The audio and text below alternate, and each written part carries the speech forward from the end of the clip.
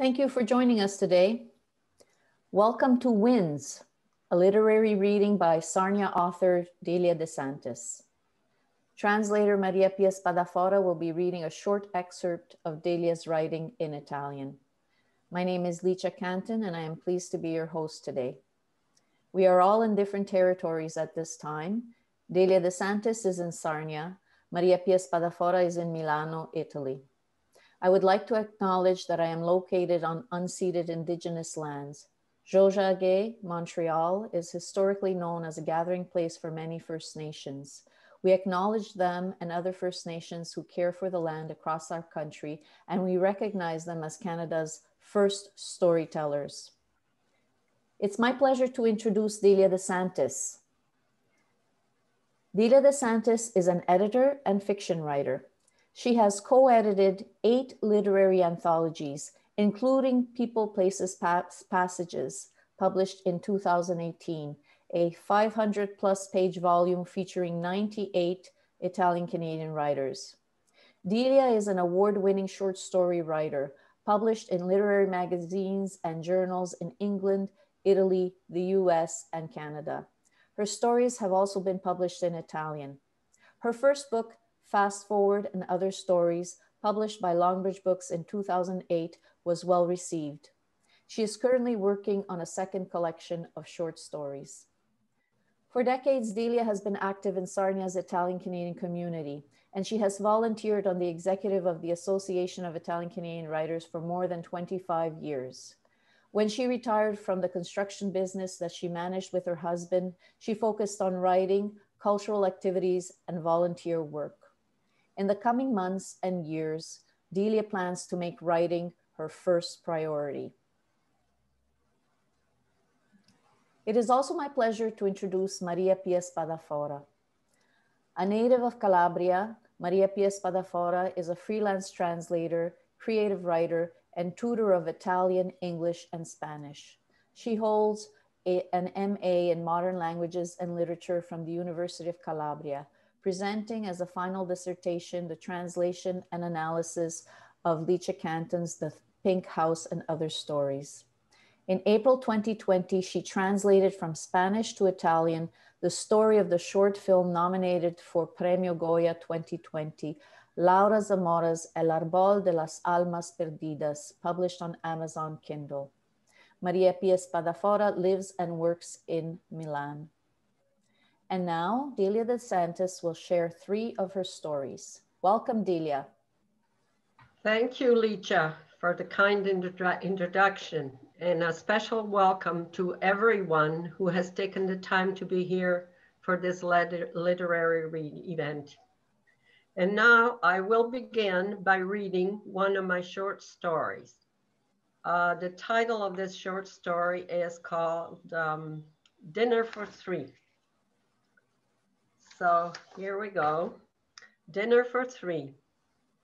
We should go out for dinner, the 3 of us, to be civilized, he says. I am in a kitchen and I have a knife in my hand. I picture myself placing the blade on one side of his face, just above the cheekbone, and slicing right into his apple round cheek. When I'm done, I will hold the piece of flesh in my hand and look at it. It doesn't mean anything to me. It's a clean piece of flesh, not a trickle of blood to it. No mess at all. Who needs a messy mutilation? I don't say anything and keep on working. I'm cutting a squash into cubes. The skin is tough and I have to push really hard to get through it. I don't mind. I have good, strong wrists. The palms of my hands are getting coated with orange color from the squash. I know that just soap and water will not take it off. I'll have to use bleach and it will make my skin feel tender and sore. But that doesn't matter. I could pour a can of acid on my hands and he wouldn't care. That's because he has her hands to think about. Those slender young hands caressing his neck, drawing him to her. I wonder I wonder what he thought the first time he kissed her. He must have forgotten I even existed. How does the old country steakhouse sound? Homey, I say, smiling. Now I can actually say I know the pain of smiling.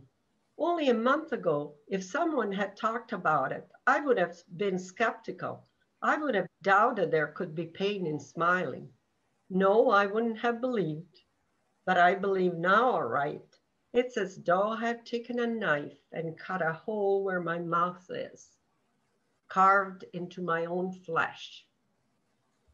Ruth, he says, shaking his head. He wants to chide me for my sarcasm, but he knows it wouldn't do any good. Besides, he has no right to reproach me. He's moving out tomorrow. Ruth, he says again, leaving the name hanging in the air like an object that can't be put down. I know that sounds weird. A name is not an object, let alone one that can hang in the air. But under the circumstances, I have a right to some insanity. Yes, he's looking around for a place to let the name rest. He can't stand to leave it suspended like that. It has to be placed somewhere. His head turns here and there. What about the top of the buffet? No, not there.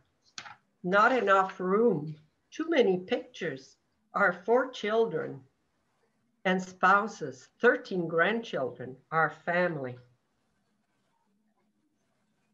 Nana, why are you getting a divorce? 5-year-old Megan asked me yesterday.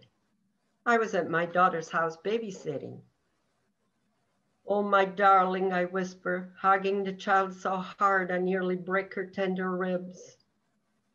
Why, Nana? She asks again.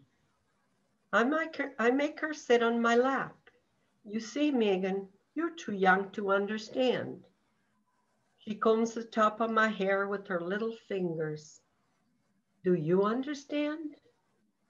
She says, kissing my forehead over and over again.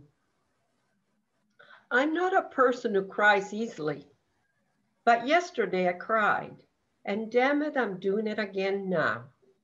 A tear has just fallen onto the back of my hand, but when he comes to stand beside me, the tear is not there anymore. And I am glad. I avoid wiping my eyes so you won't notice anything. I have my pride.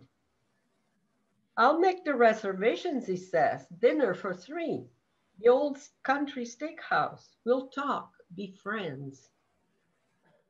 After he has spoken, he still doesn't move away. I don't want him to close to me anymore.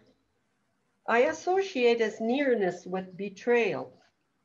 We were walking together in Kenatera Park when he first told me, the sleeves of our windbreakers touching.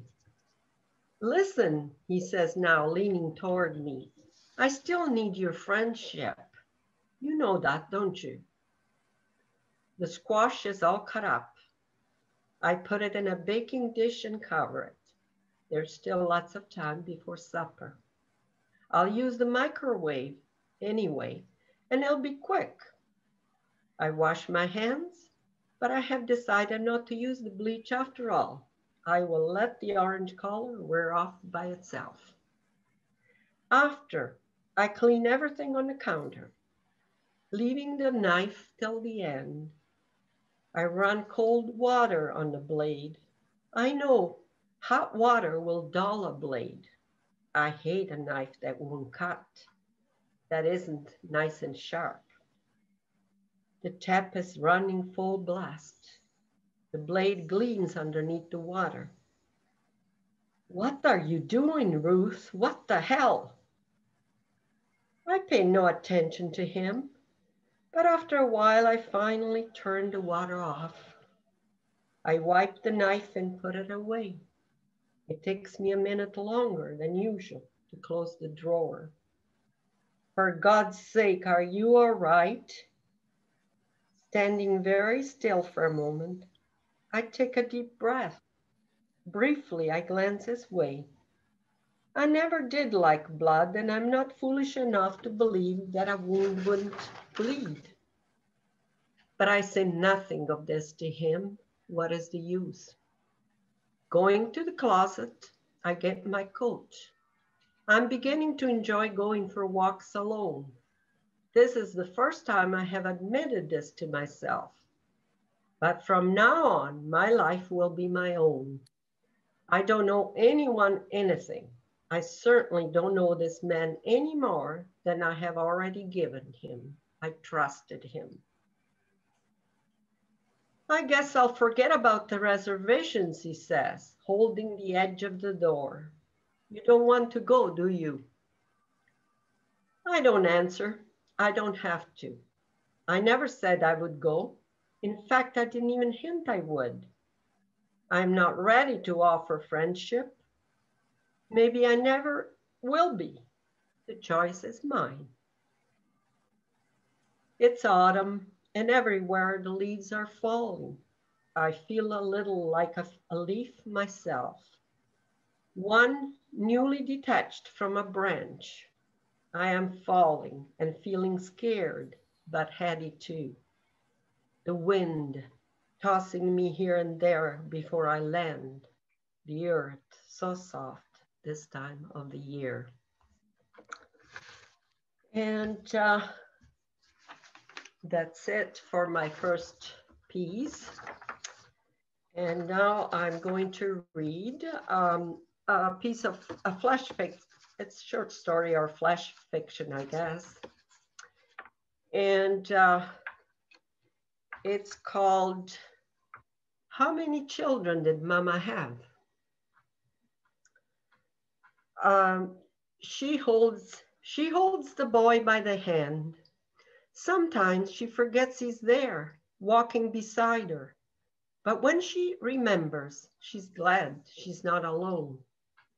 Looking down at his bare legs, Angel worries, but she's thankful he doesn't touch his wounds. It could bring infection.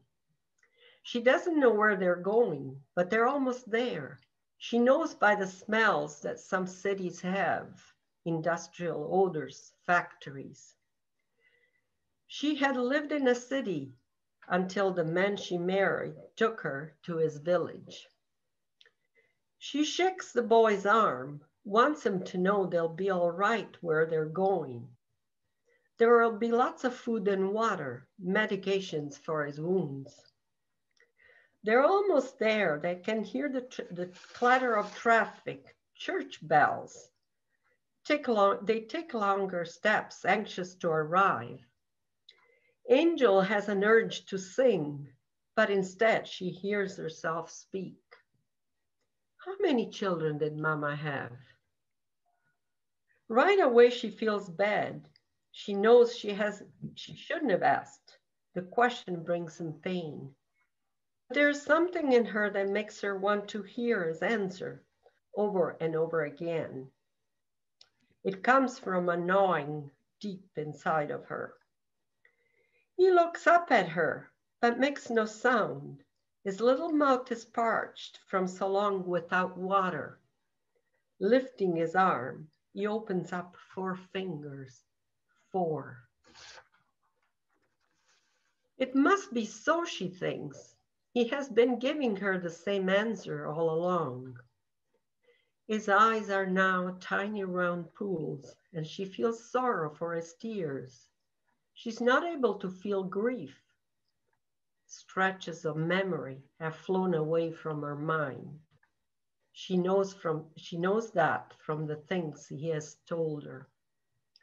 She remembers she had a husband, but not what he looked like.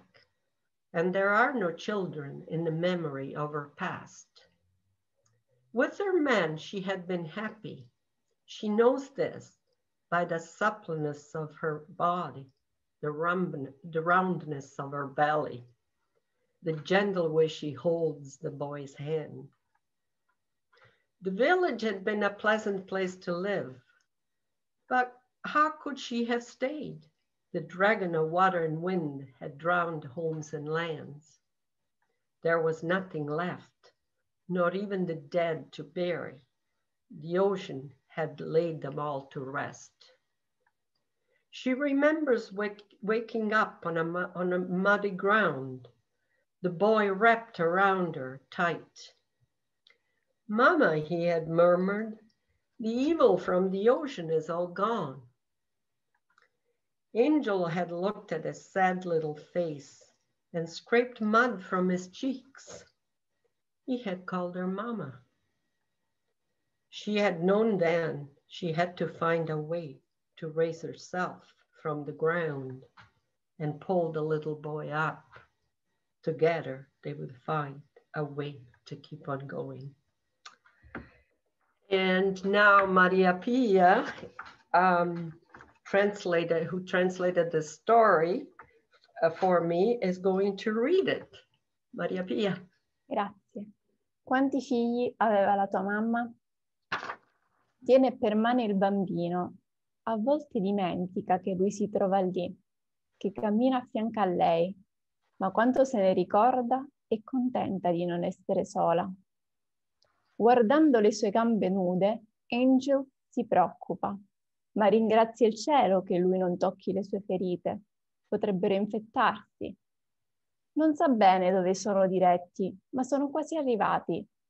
Lo capisce dagli odori che alcune città emanano, quegli odori industriali, di fabbriche.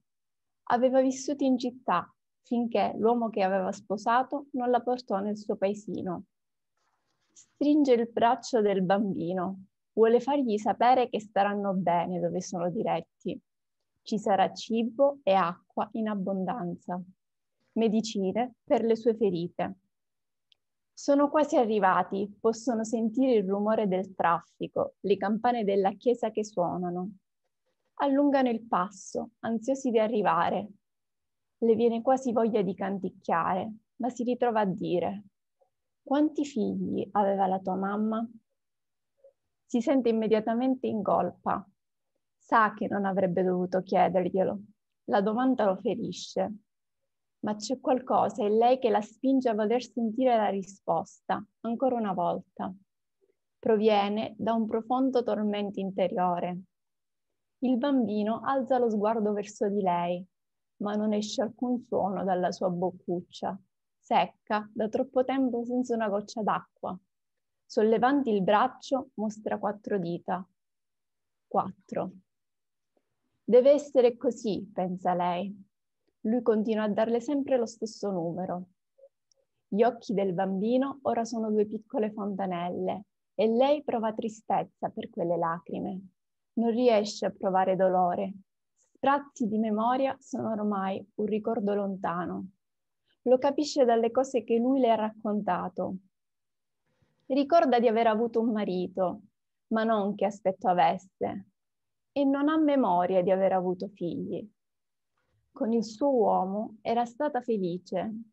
Lo intuisce dalla morbidezza del suo corpo, dalla rotondità del suo ventre, dal modo in cui tiene la mano del bambino, delicatamente.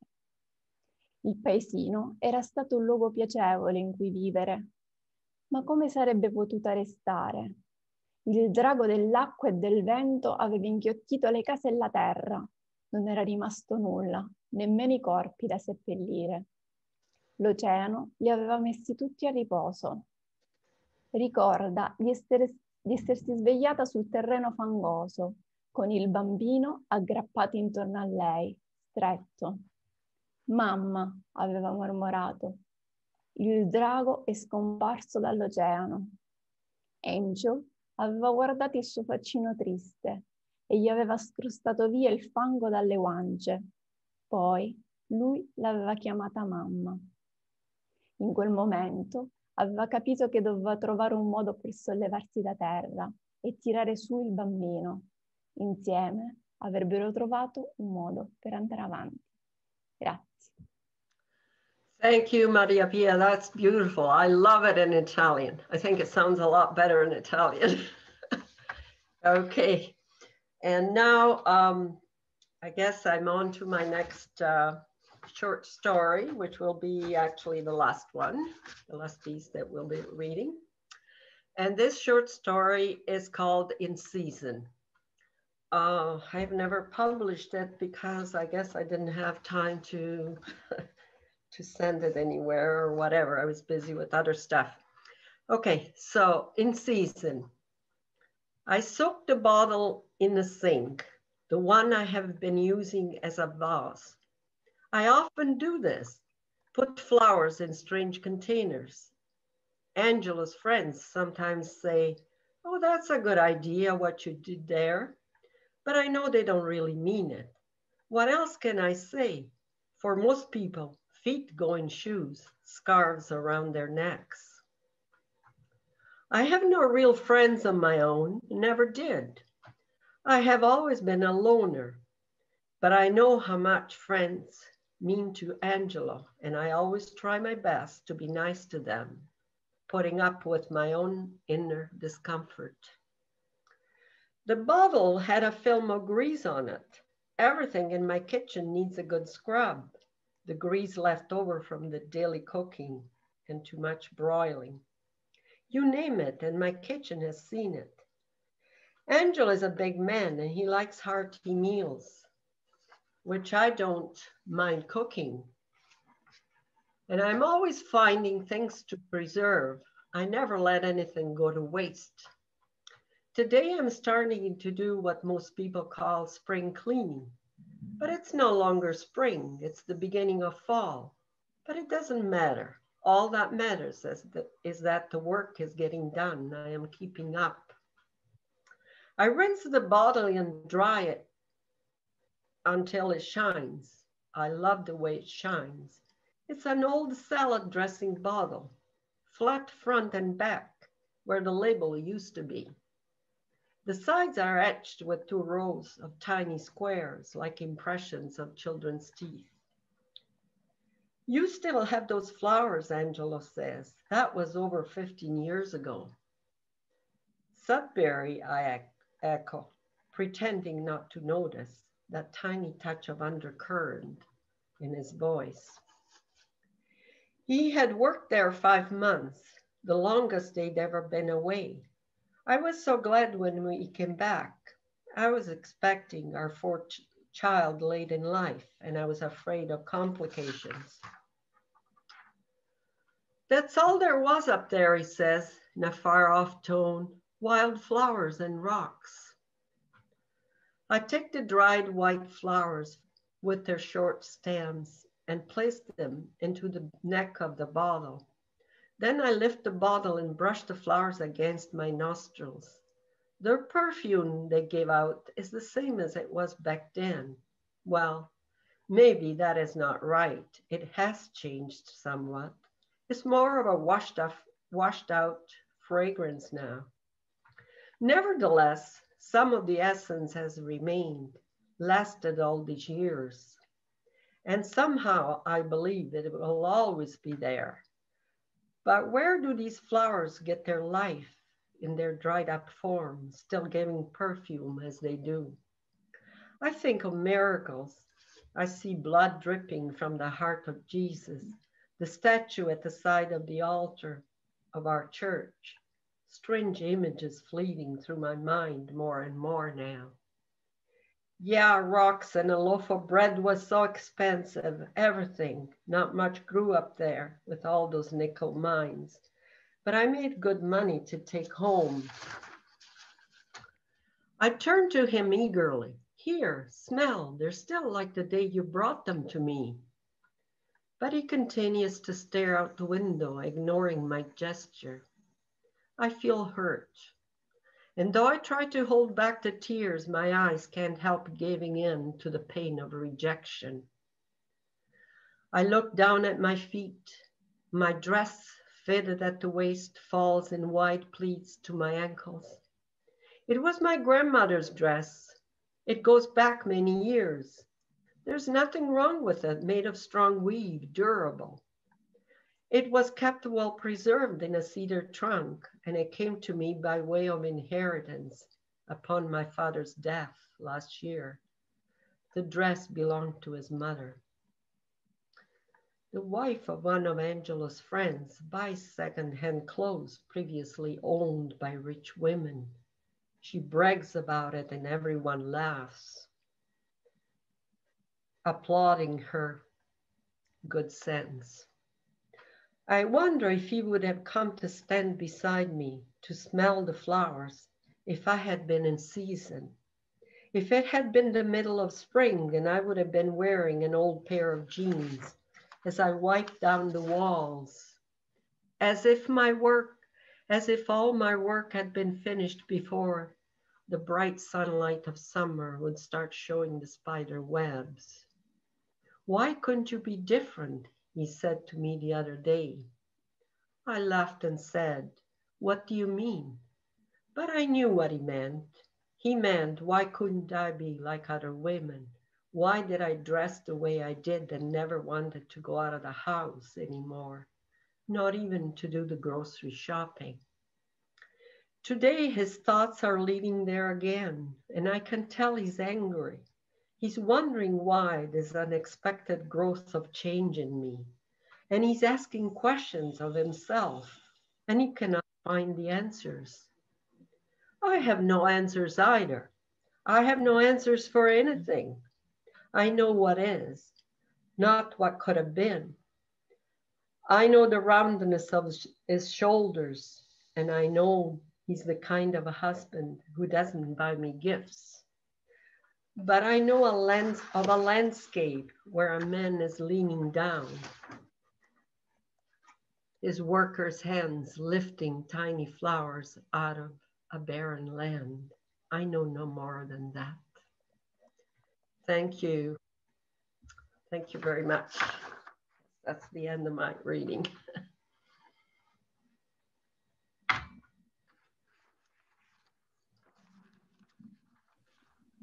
Thank you, Delia. You're welcome. And thank you, Maria Pia. It's both beautiful. So we're open to questions if you have any. Maria Pia, did you have a question for Delia? Would you like to start? Sure, yes. Where did you get the inspiration to write the 3 stories you read?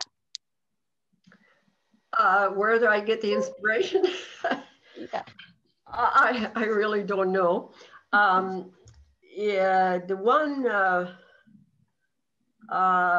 I just read actually is about the only piece my work that I definitely know that it was just from looking at these wildflowers that I have. And actually my husband did work in Sudbury, and he brought these flowers to me, and amazingly, they still smell good, and I still keep them. But from there, I guess just my mind went everywhere, I guess.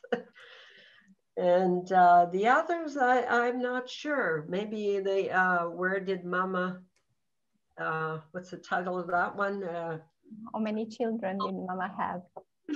It's a long title. Yeah. Probably came from, thinking about these wind tsunamis and windstorms and what can happen, and, stuff like that, stuff just going through my mind. No particular object or anything. Yeah. Thank you. Thanks, Delia. Can you tell us how living in Southern Ontario inspires your writing? Oh dear. If it does. Well, in one way, our Sarnia has quite a good community of Italian Canadians, and I mingle with them a lot. I mingled with the Canadians and the Dutch and the Greeks and everybody. But I'm a good listener of dialogue, and it could just be a piece of dialogue that gets me going, or a way, some people view things in the Italian community, or, stuff like that. And it's just, Sarnia is just another place. Thank you. Yeah. Maria Pia, do we have any questions in the chat? No, there is no. Okay. When will your new book be out by Jenny Gunn? Oh, I still have to put it together to tell Jenny. I've had the story set aside for a long time, but I still haven't even done anything about it. But now I'm not doing any editing, and I seem to be having a little more time, so I'll get to it. So I'll be a little, might be a few months or a year or year and a half. Yeah, I hope it'll be soon. Okay, there is another question by Maria Di Sella. Your writing is often so in tune with the seasons, seasonality linked to certain cars, the arrival of spider webs and so on. Would you say this integration is related to growing up in Latvia? Yes, it could be, because I did grow up on a farm and there was wind and everything, and the floods from snow melting on the mountain or whatever. But also in Sarnia, we don't live very far from the lake, so it's always windy. I mean, actually, I live in Brights Grove, which is outside of Sarnia, and Lake Huron, and even if I take a walk, there's always wind. But wind intrigues me. I think it's in a lot of my stories. It's something. It's the movement or whatever. Yeah, that's about it. Thanks, Delia. Another question by Rosanna Battigelli. Delia, your stories are moving, and the words and phrases you choose are so fitting and captivating. Have you considered developing any of your stories into a novel? Actually, I'm kind of thinking of doing a novella, or or a long short story. And I have been working at a bunch of pieces that could all go together, but I'm not really sure if it is a long, novella, or whether I just have to take those pieces of writing and turn them into short stories. But yeah, and I do have a written novel in my drawer, but it was from so long ago that I never did anything with it. And yeah, that was it. Yeah. When was the last time you pulled out that novel from the drawer? A long time ago. Just a second. I think it might have been 20 years. So would you consider pulling it out again and rereading it, or letting someone read it? It just feels like it's dated. Yeah. Do you want to share what it's about? Well, it was about an Italian-Canadian family, and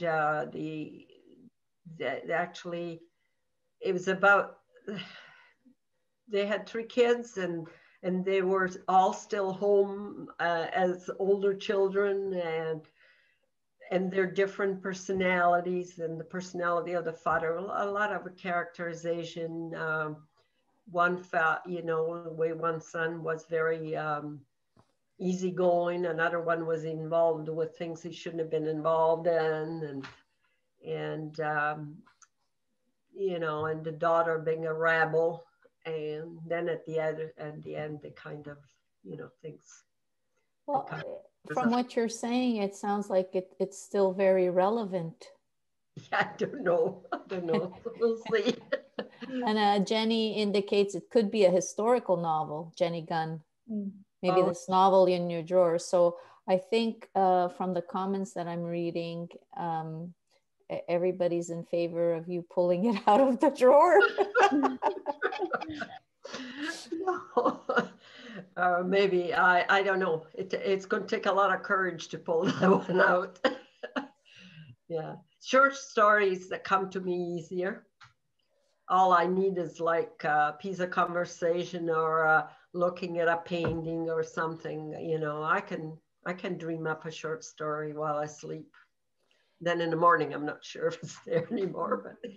It may also be that this novel, you know, when you reread it or someone else rereads it, if you don't see it as a novel anymore, you might be able to save some sections and convert them into short stories. Yeah, I probably will. Yeah, that's a good idea. Yeah. There's some more questions in the chat. Yes, there is a question.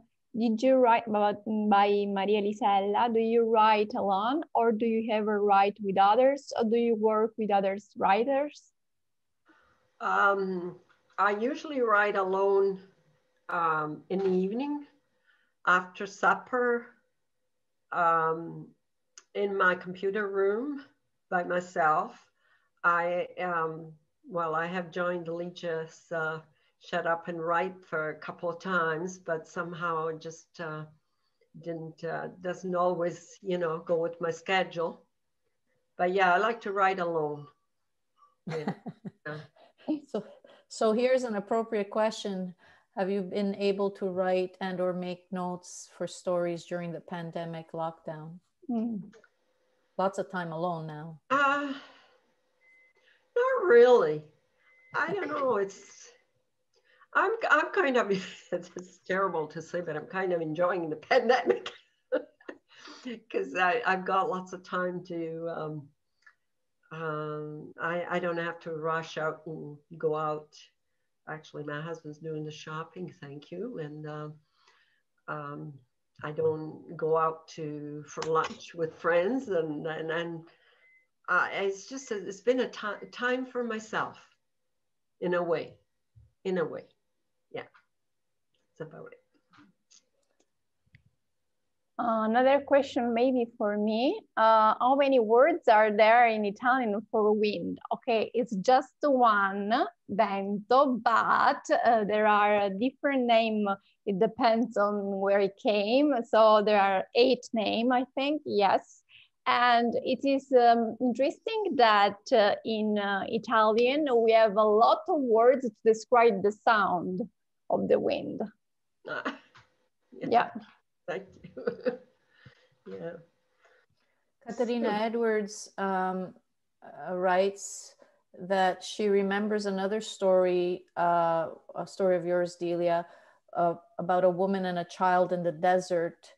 You are drawn to telling tales of a refugee with a child trying to make their way in a blasted landscape. Would you like to comment on that, Delia? I don't remember because I've written quite a few stories and some of them are not polished or whatever, you know, I have them in boxes. But I am drawn to rather turbulent situations sometimes. That kind of affects me, you know, like, and it could be because as a child, actually, I wrote that a little piece about my grandfather, because in Italy, I left Italy when I was 13, but we lived on a farm on a hill, and then the valley below, and sometimes the valley would flood, and I used to have fear of that. And also there was a river that you know, sometimes we'd have to go over a swing bridge and that was frightening, you know. And I don't know, it was just in the dark night, you know, in those days, everything was dark. I don't know, it's just a little fear maybe in me that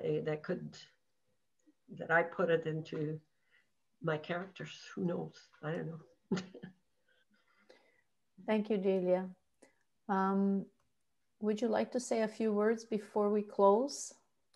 Yes, definitely. I would like to acknowledge and thank the AICW for this event, Accenti Magazine, and especially, of course, Licia Canton for technical assistance and hosting and overseeing.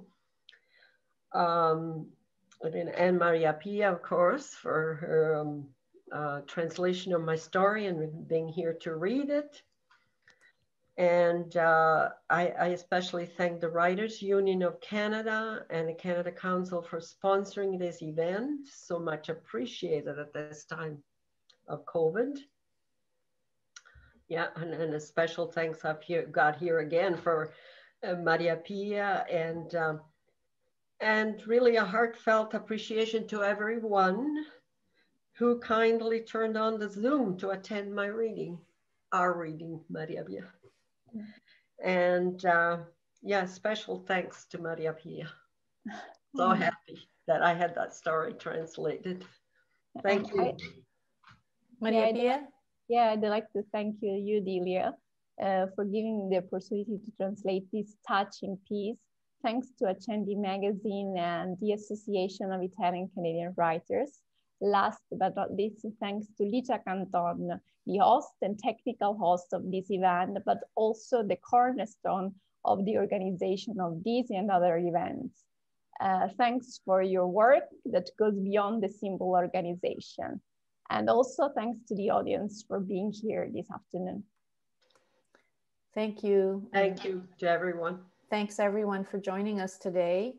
And I hope you enjoy the rest of the day. And we look forward to Delia's book coming out now that we know, well, many books actually. It seems like you have you have the novel in the drawer and stories in boxes. So I think you need an assistant.